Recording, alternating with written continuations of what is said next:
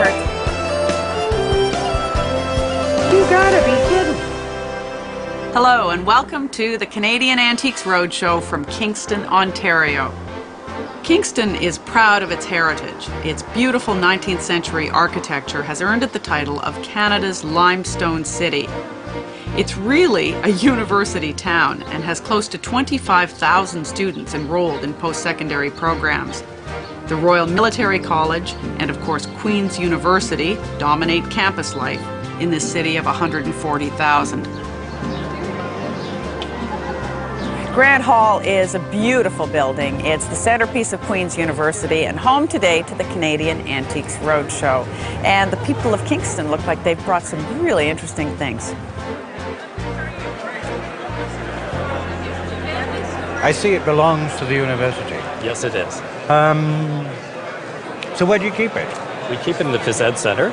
It's our major athletic trophy, which we present annually to our major graduating athlete, both scholastically and athletics. It's about 250 ounces. Wow. Now that's Troy weight, ounces? heavier ounces, a little Right. bit. And full, I don't know whether or not you'd have to be a member of the athletics department, I think, to pick it up at all if it were full. I would say.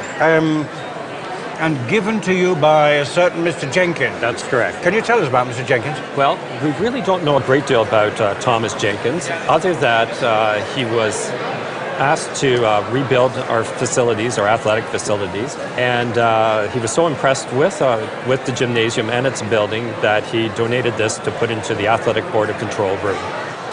So it's pure silver, sterling, made in Sheffield. Sheffield, right. Yes, for a London maker. Right.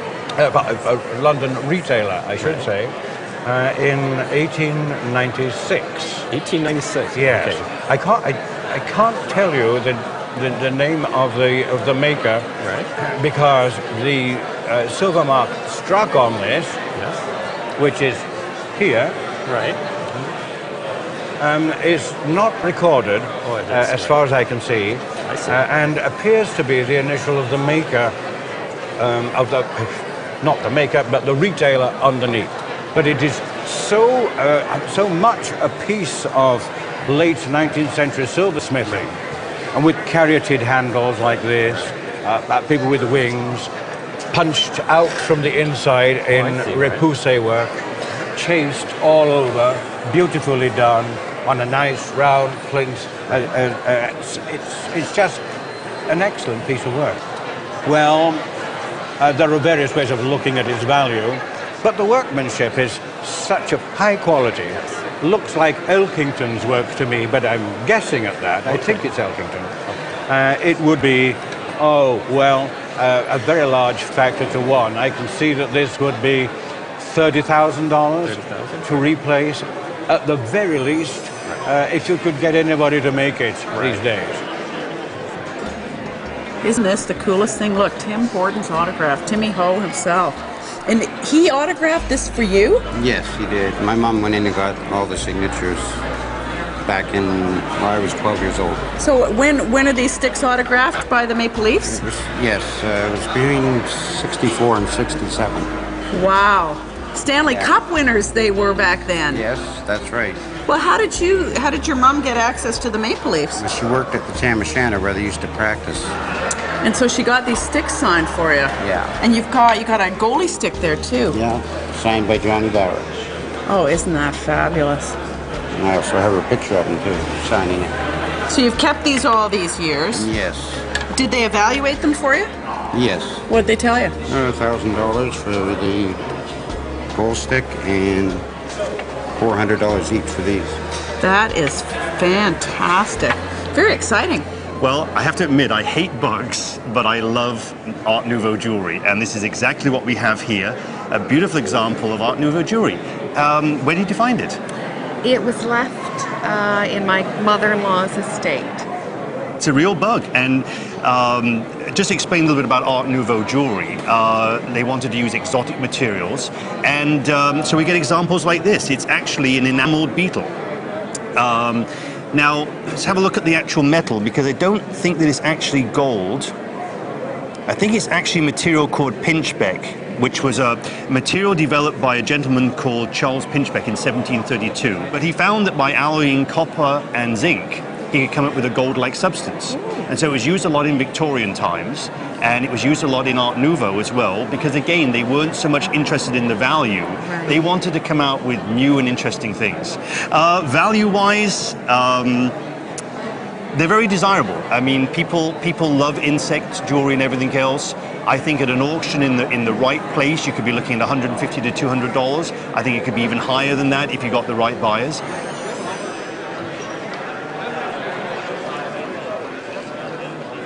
Well, I have to say that I'm very surprised to see this painting by Maud Lewis, who is one of Canada's foremost folk art painters, and of course from Nova Scotia. I'm really surprised to see it here. How did you come by it? Well, I saw the lady on our television at home. Right. And I said, if we ever take a trip to Digby, Nova Scotia, I'm going to find that lady. Right. And I found the lady and visited her at her home in September of 1960. And this is where you saw her? Yes, I visited that home. Yeah, and that's her home? That's her original home. Did she have this in her stock, or? Yes, it was wet. And I asked her if I could buy a painting that I saw her work on TV. Yes. And she said, I have one, and it's wet. Just put it up in the back of your car, it'll dry. Right. Two things about Maud Lewis that we all have to be very careful of. She has been copied, but what you've got are the main and most important component of establishing whether a Maud Lewis is right or whether it's not right. And the story you tell about stopping at her house. Yes, I did. And the story about her telling you to take the wet painting, yes, she did, and put it up in the back, yes, is a story that we really like to hear, yes, because we hear that fairly often. And people would stop and they would buy paintings that were wet, and in fact sometimes in her paintings that were wet there were even thumbprints from them being handled. Oh yes. Other things that we look for is she liked to outline, and you see this pencil mark here? Yes, I do. She liked to outline, and there's another one here, yes, and we can see them in the sleighs here. Yes, yes. That was one of the ways she would trace the paintings out, yes, and then she would paint them. You remember what you paid for it? Yes, I do. $10. You paid $10. Yes. I would say at at an auction it would be $4,500 to $5,500, yes, possibly as much as $6,000. Mm-hmm. Thank you very much.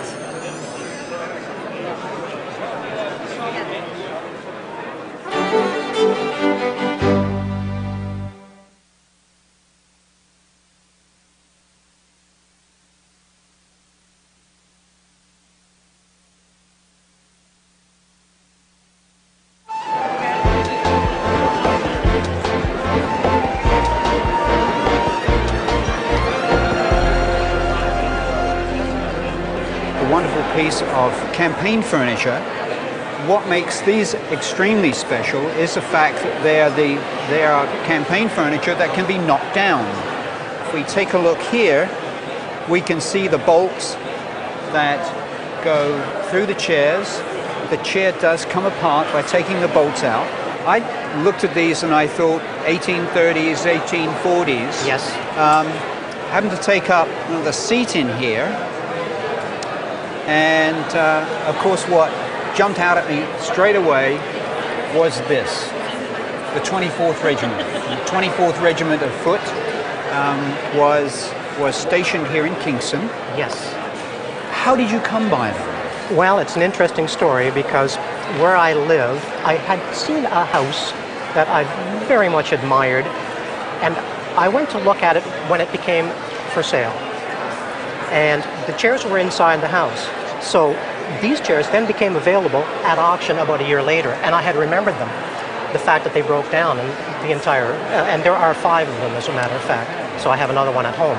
The 24th Regiment was actually in Kingston in 1835 to 1837 to quell the rebellion of 1837. Of course, the 1837 rebellion, and yes. then they, I think it said they removed, I found this information in a book about the 24th Regiment, and they came from Montreal, and it said they removed in 1837 to Toronto.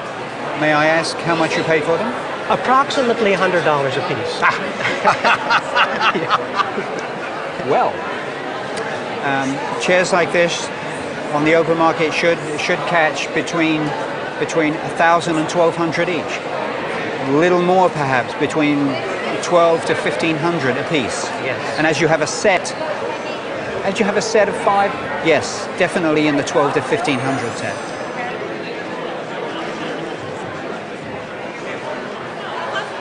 So these are a handsome pair of decanters. So where did you get these?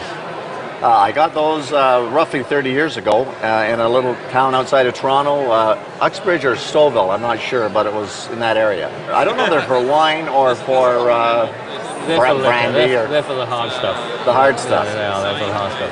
And they're ideally suited. They're great. They're in good condition.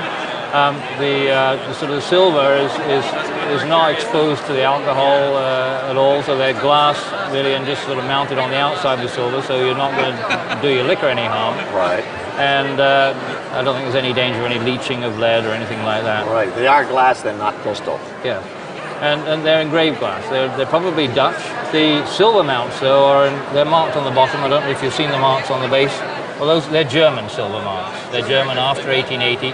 And so stylistically, this type of decorative decanter are typical of sort of the period 1900 through to about 1920. What did you pay for them 30 years ago? Do you remember?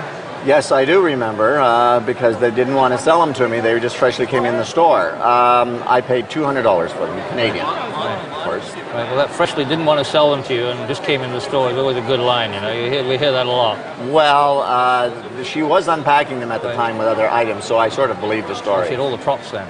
Yeah. Well, but they've done very well, I think, in the meantime. You know, really are a desirable thing, and just as you saw them and wanted them right away, that's the way a lot of people feel about them. Right.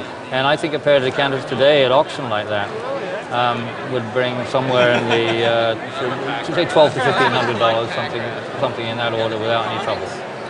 It's done better than my savings account.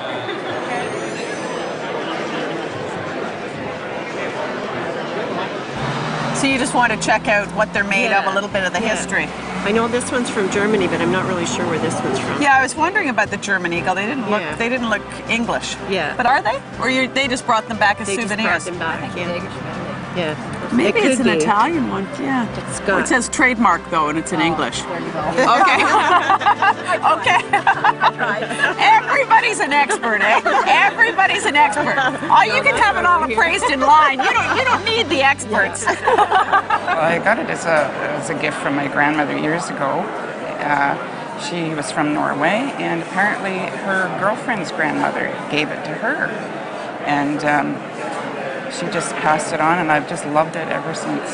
Have you done any research? Well, on the internet, we've seen similar vases, and we think it might be by the same maker. Right. And who is that maker? Lotz, L-O-E-T-Z. Yes. Lutz was a company who specialized in iridescent glass. But this iridescent work on this particular one is really just stunning. And if you look at the different greens and so forth and the way that they are reacting to the light, it shows you the really superb quality that this piece has. Lutz not only did large vases, but more unusually small vases, and that's really where the market is. If I look at the bottom, I can see that there are marks here. It tells me that it is a sterling silver overlay here. It really is a spectacular piece. In your travels around, did you have any idea of how much it might be worth? No, and yet I wanted to keep it safe, so I carried it with me everywhere, you know, in my purse or in, you know, a handbag for sure. And it came here in a sock? Yes, I brought it in a sock. Right. Yes. Well, if I told you that the sock in your handbag was going to be worth somewhere between $1,500 and $2,000. Wow. I guess you put it back in the sock. Yeah, put it back in the sock. And I'll keep taking care of it. Where did you get the chair and the stool? We bought it about 30 years ago. Our cottage became redundant, and we decided cottage life wasn't for us anymore, so we sold it and had a little Invested your bit money in something else. Yeah. Well, I know it's an automaton, so-called chair. Automaton is a French term, and that's, of course, because of the shape of the stretcher in the front, which in English is sheep horn. This one being painted, there's not a lot of wood showing that allows you to determine whether it's French or English, but French or Quebec. Right. But when looking at it closely, it's birch arms, not beech. If it were in beech, it would be a French chair. Yeah. You can see the pins, double pegged, beautifully formed, shaped like this. Arms are set back on this chair. Well, this chair dates about 1740, or first half of the 18th century. Let's just look at the stool for a minute. Now, did you buy this at the same time? Yes. The size is quite big. And the similarity in the size to the size of the chair made me wonder if it wasn't a chair bottom that had been cut. Yep. I did cheat a little and poke my fingers in the corners here. Okay. And it feels like the top end is beveled, which it should be if it's a stool, on both that corner and the back corner. Some nice traces of original finish on it, too. Yeah. Value-wise, what do you think? Oh, I would say this is probably in the neighborhood of, well, if you 6 maybe, 6,000. Even with this 30-year-old paint and this replaced stretcher, I think you'd still be in the 18,000 to 22,000. Okay. Oh, And the stool, Austin Mouton stools are very rare. They're very rare. The size of it, I find it a bit disconcerting. I'd like to take it apart and really look at it. Maybe we'll do that someday. But in this right now, I'd say easily, again, maybe 25,000 if it's right. Really? They're rare. It's very rare. Yeah. Very rare piece. Oh, that's exceptionally good news.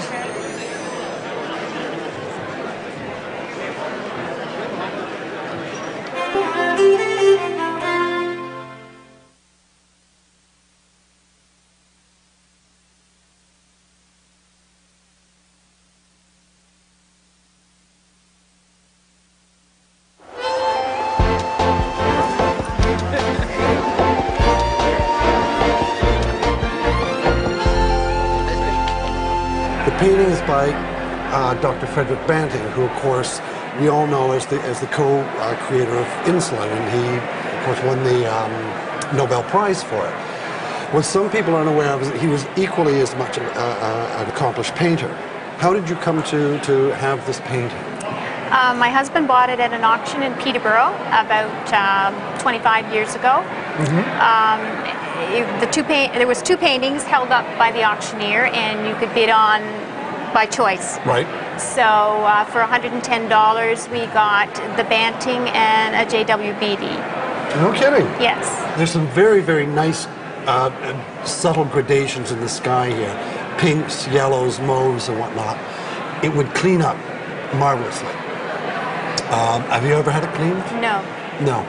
You might want to look at having a professional clean done. It would just add a lot of vibrancy to the piece. Are there any inscriptions on the back?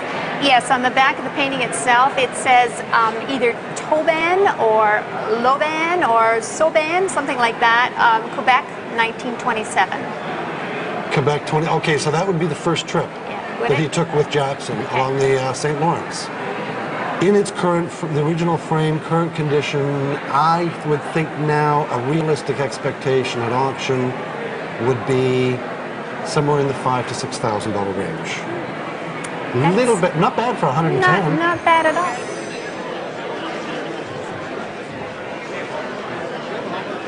Well, we're making full use of Queen's University with this lovely hall, etc. But Queen's University is the only university in the country with a master's degree in art conservation. Barbara Clemson is a professor of painting conservation. So if something like this comes in, you think, okay, what is it? Yes, we analyze it. We do scientific analysis as well. We take small samples from the painting and we analyze those layers to make sure that we know exactly what is happening with the work. How do you teach someone to fix things or look after things without ruining them? Be a little scary. It is a little scary at first, but we teach the students step by step how to document the paintings. So they have to do a full written report on the painting, and they study each layer of the painting before they can actually touch it. And then after that, we teach them how to clean, remove discolored varnish, and do repairs on damages such as you're seeing. So how do things get damaged like this? Well, damages can be introduced into a painting in a variety of ways. I've seen darts thrown at paintings, at cottages, for example.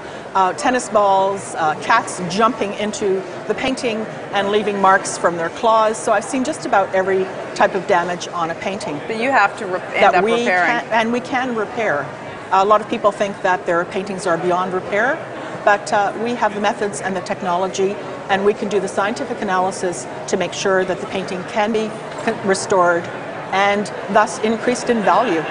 Now, a lot of people say that they learn from watching the Canadian Antiques Roadshow how to look after their objects. If you were saying grab them by the shoulders, and if they have paintings, which is your specialty, what are the top 3 things they should never do? First of all, most damage is introduced when you're removing a work of art, if you're taking it down from the wall or you're transporting it to another residence. So be careful when you touch your painting, remove it. Be careful about the environment that it's in, try to keep the humidity stable, and don't put those lights on top of the paintings. It creates a hot spot on the painting and it can damage your painting. So many people put lights on their paintings. Yes, it would be better to have lights set on the ceiling, set away from the work, so that it doesn't heat up the work itself. All right. I don't have any of those lights. Oh, that's a few. Thank you, Barbara. You're very welcome.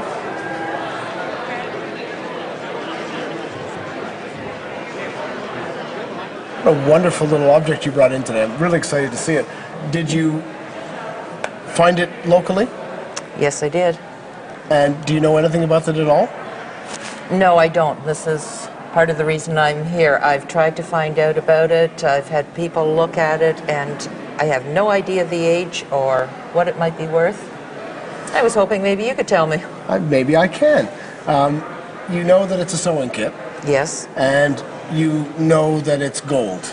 You were aware of that? I think 18 karat or better. It's 18 karat. It's all hallmarked. And that's only part of its value. The case is not as valuable, but close to. It's going to add a lot of value to the item. The case is shagreen, which is shark skin, and it's in remarkably good condition. The exterior of that case is clean. On the top, on the bottom, where it would have been slid across tables and dressers, might have been carried in a bag, it's had virtually no wear. No. The hinge is in excellent condition. The interior, beautiful. Original label from Paris. It dates from the 1920s. If the box had nothing in it, you'd still have a significant item. With the items, I think you're going to be very pleased. Where did you acquire it? At a yard sale. At a yard sale. Do you mind if I ask you what you paid for it? $10. $10. That was about 12 or 15 years ago. It's appreciated significantly. Even probably the hour after you bought it was worth more than you paid. In today's marketplace, comfortably, we could sell this tomorrow for between $1,800 and $2,400. Very good. I thought you might like that. Yes.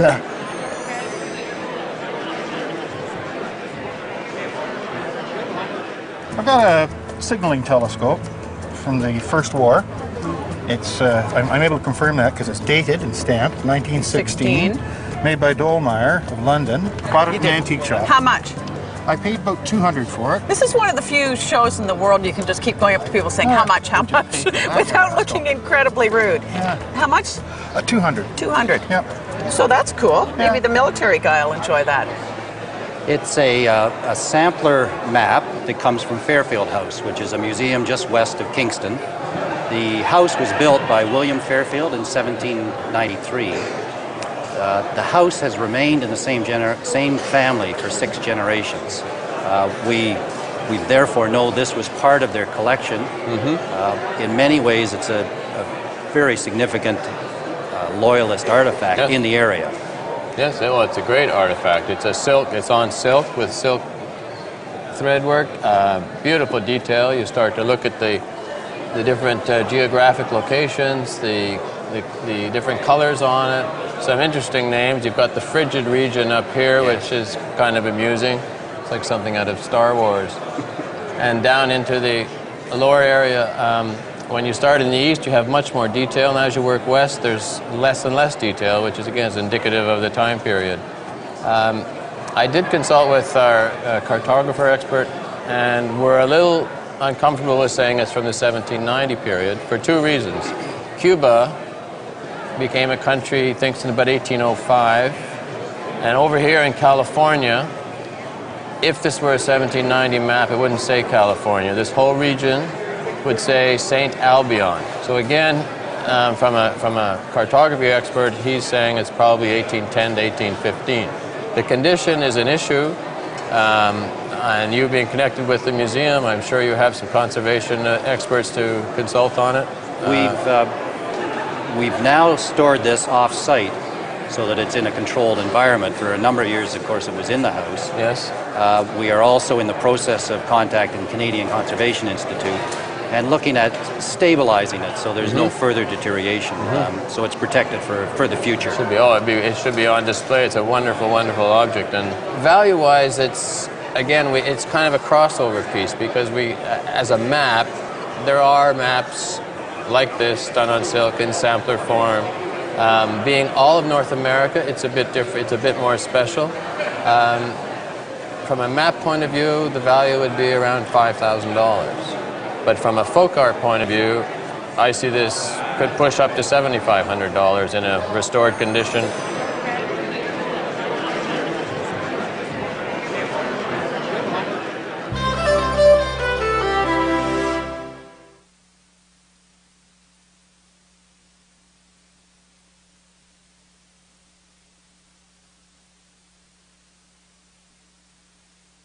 My $35 clock is worth $450, and my £2.10 cameo is worth $140. He said because of they're in style, then they're not in style. But people come out as if someone handed them the cash. Oh, I don't It's just care. all It's just the concept. lovely. It's just lovely to know that what I bought when I was 15 is worth all that money now. Was it interesting to find out? Oh, wonderful. Really wonderful. My clock was German, which how would I know? It was just fabulous. Being in Kings has been really exciting because earlier I saw a wonderful pair of Montreal card tables, and you've just brought in a Montreal tea table, and the difference is the table is all wood inside and a card table has a baize or a leather interior. Oh, okay. And we know that it's Montreal because just like the other ones, it has pine, nice clear pine, a little bit of birch. The other tables had oak here, but this one's birch, ash, I mean, the support here. And it has the same black line inlay along the skirt, and this box inlay here is ebonized as well. It's a wonderful table, and this table is a little nicer because it still has a lot of the richness of the wood showing through. It hasn't been refinished. No. But I do notice that you've got a bit of damage here. What was that from? Did you do that? I think many, many moons ago, before we had the table, that there was a plant or something left on it. It looks like it, doesn't it? It looks like the finish is sort of eaten away, but have you waxed over it or varnished over it? No, we haven't done anything to this at all. What did you have it insured for? Actually, we don't. It's with the regular household insurance? Yeah. Common thing. A table like this, in this condition, it's very, very nice. You're looking at about a value of about $7,000. Oh, wow, really? So get it insured. I guess so. Yeah. The estate only had it at $2,200, I think, at the time. So when you bought it, you just bought it not knowing that it had this history attached to it? Yes.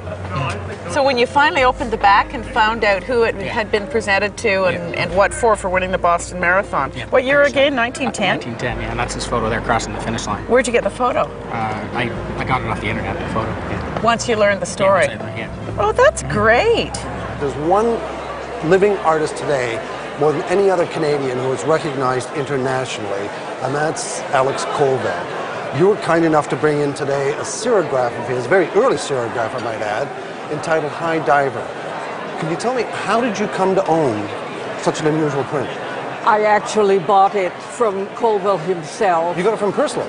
From him personally, because he was my professor at Mount Allison University. Really? Yes. So you studied art yourself? No, I studied art history. Art history, sorry, right. This, as I say, it's entitled High Diver. It's from 1957, very, very early on, one of his earlier serigraphs. It appears to be in good condition, but I'm curious about this right here. Do you know?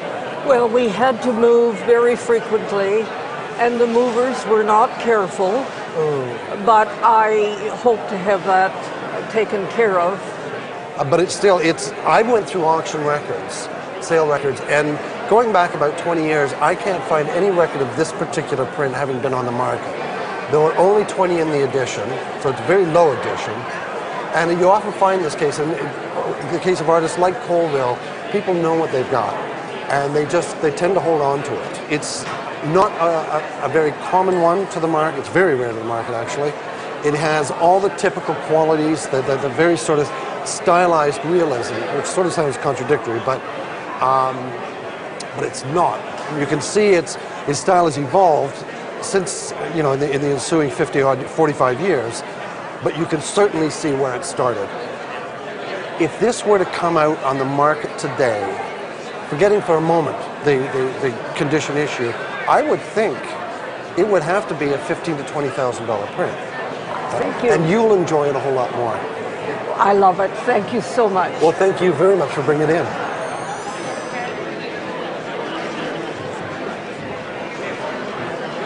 Okay, we have a Waltham pocket watch here, but there's some special significance to it. Yes, actually, it's a pocket watch that was presented to Fred Cameron for winning the Boston Marathon, and he won that in 1910. And Fred was from where? Amherst, Nova Scotia. All right, so we have a local boy winning. Yeah. How many Boston Marathons was there? For my research, there was, I'm not sure how many there were, but the first one was in 1897. Okay, this is a Waltham Crescent Street, which is a high-grade pocket watch, but the real significance, of course, comes from the fact that it's engraved in the back, showing that he did indeed win the Boston Marathon. And if we look inside, we see that this is probably one of the best pocket watches that Waltham made. Very high quality, gold center wheel, gold jewels, and overall it's just an absolutely fantastic condition. Even comes with its original jewelers from Amherst, Nova Scotia. Yeah. So how did you acquire the watch? Well, actually, it was my uncle that acquired it at an auction. There was 3 pocket watches up at once for the auction, and it went at a certain price, and you could pick your one of the 3, and the one that he picked was this one. He couldn't get it open, but he just liked it because it was gold. It was the only gold one, and he figured it was probably the best of the 3. And then to his surprise, later when he managed to get it open, he knew he made a good choice. He certainly did. And how much did he pay for it? $125. $125. Well, he's got a good investment here, because today we've got $1,000 for the watch by itself. Yes. The way it is, with all the history that goes behind it, it's really hard to say, but I'm sure that somebody who is interested in the Boston Marathon memorabilia would very likely pay double for that.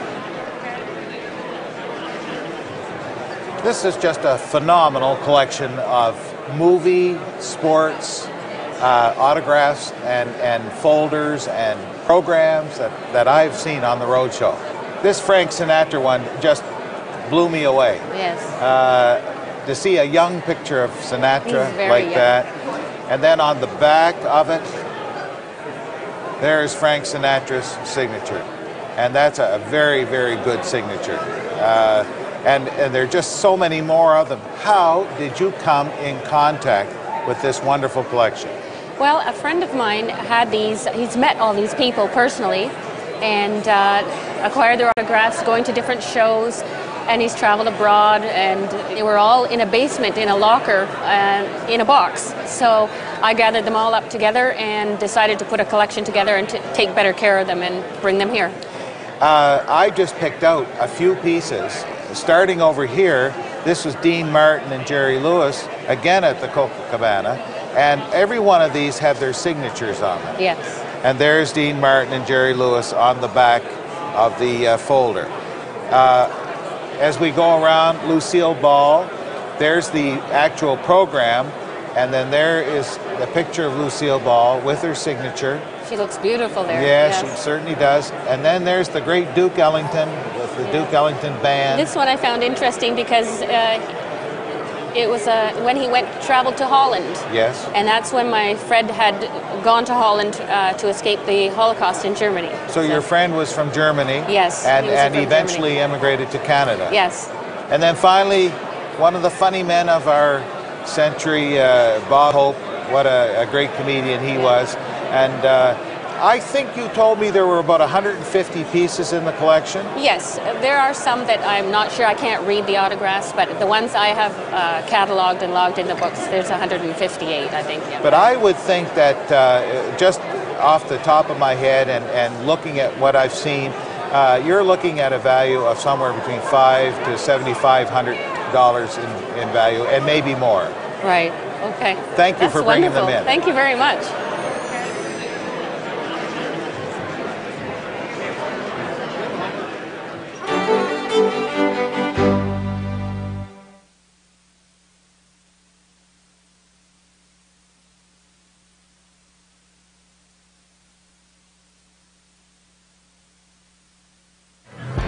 Wow, look at that. What a piece of work.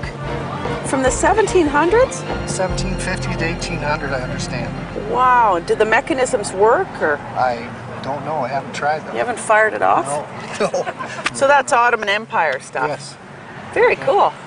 This isn't the prettiest doll I've ever seen. What do you know about it? Well, in the 1950s, the DuPont Corporation created Nancy Nylon to promote the use of nylon fabrics in Canada and around the world.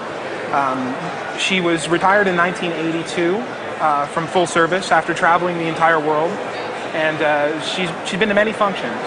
So it was made to promote the fabric? I was made to promote the individual nylon fibers and the joys and the benefits of having nylon. So all of this stuff was made here, like these fabrics were made here. Yeah, the fabrics were all Kingston. local to Kingston, and then she's been traveling ever since. And then this is her on the fronts of the... Yeah, she originally had a column in the Toronto newspaper as well as Montreal, and she also had all these little how-to books that show you the ease of use with nylon and the benefits of nylon. She also graced a newsletter.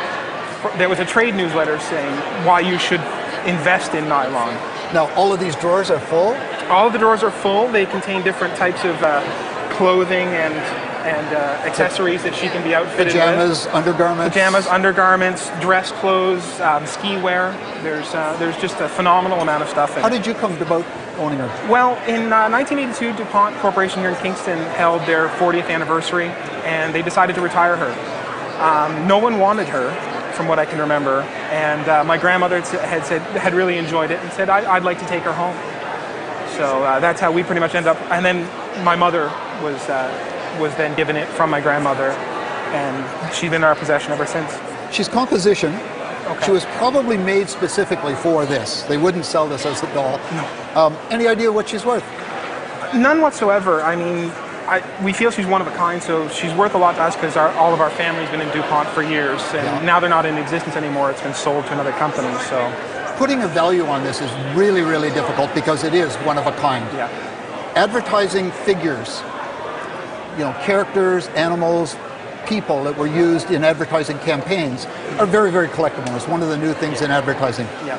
I would think that if you saw this come up in a well-publicized auction, it's a wide range, but I wouldn't be surprised if this brought somewhere between $2,000 and $5,000. Really? And it just sort of depends on the day and how much you grab somebody.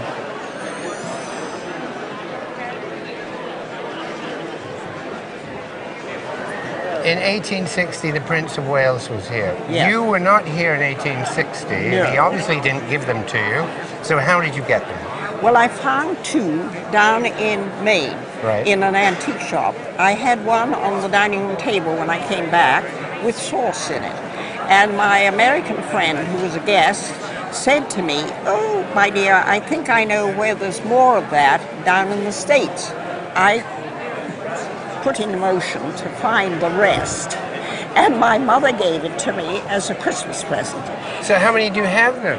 I have 14. 14? 14, and I think there was one broken, so that was 15 originally. Right. And I must say, I don't keep them in a glass case, but I do use them. Oh, I'm glad to use them. Now, do you know, how do you get them insured? Look, for how much? I haven't insured them. All right, because of their connection to Canada and the Prince of Wales, and they're beautiful, and you've got lots of them. So let's think of about 5,000 to 6,000 for the lot.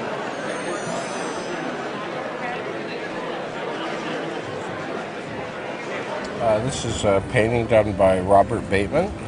He's a Canadian artist, and it was painted when he was 15 years old. Come on, 1945. Yeah, and it was painted for his grandmother on the back. Oh, is that ever great? Oh, look at that. Isn't that sweet? Happy birthday, Granny. February 18, 1945, Bob. Robert Bateman, and he signed it again, obviously, in 83, sort of acknowledging And that it was he... bought at an auction sale for $8. Come on. Yeah. It was one of his early practicing on birds. That's great. What a nice story. And you bought me what's one of the nicest Regency chairs that I've seen, certainly all day, maybe on tour. It has these beautiful scroll arms to it, but there's one thing wrong. What's that? It's tiny. Yeah. Well, it's a high chair, made in 2 pieces, for what must have been a very well-off family. Have you any idea who the hampered child was that sat in this chair? Well, it was supposed to come into my mother's family through a marriage about 1837. Okay. They thought that the other family owned it for 30 or 40 years before then, but really don't have any idea. I think that's probably stretching it a bit far.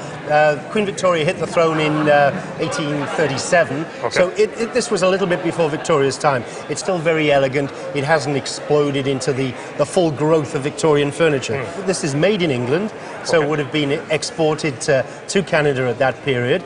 So it was probably ordered from across the ocean. What's so nice about these high chairs is not just that they're very elegant, but they were very practical. And I'm just going to explain how this comes apart. As the child grew, they were entrusted a little more on their own, and they could have a little table to go in front of the chair. Bolted together, in this case, with this wonderful-looking hand-wrought nut here with little wings on it. You can see how the wing nut got its name. Beautiful piece. That's original. The chair is all original. It's a really nice piece. Now tell me, did you sit in this as a child? About 40 years ago. Yes. And did you survive? I survived. You didn't fall out? No. If this was a Regency chair of the period, you'd have to pay probably $2,000 or $3,000 to buy it. Smaller version like this, I would say probably a little bit more, $2,500, $3,500.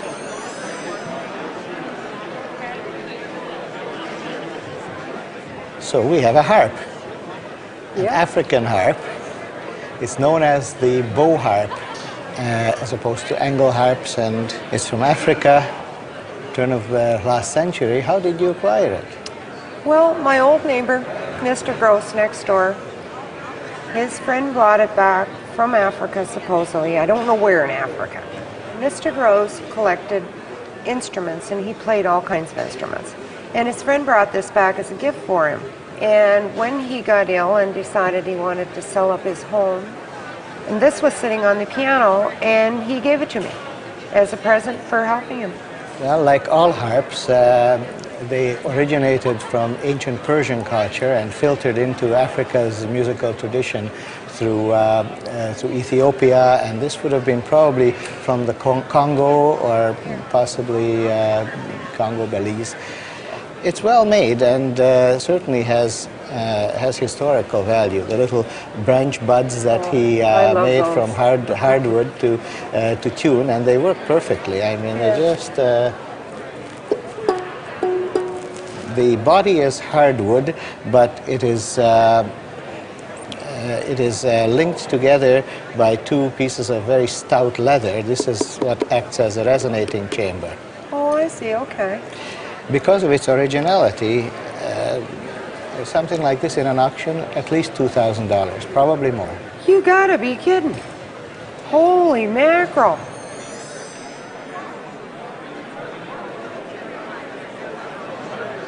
Perhaps not surprisingly, in the first capital of the United Province of Canada, we were overwhelmed with Canadiana today. Great stuff. Regimental campaign chairs from the Rebellion of 1837, Fenian metal, a beautiful silver punch bowl from the Queen's Athletic Society worth something like $30,000. Eau de Mouton chairs from Quebec, extremely valuable. Lot of paintings, A.Y. Jackson, Maud Lewis. A lovely little drawing Robert Bateman did of a bird when he was 15 for his grandmother. Who says Canada is too young to have antiques? Shame on you. Goodbye from Kingston.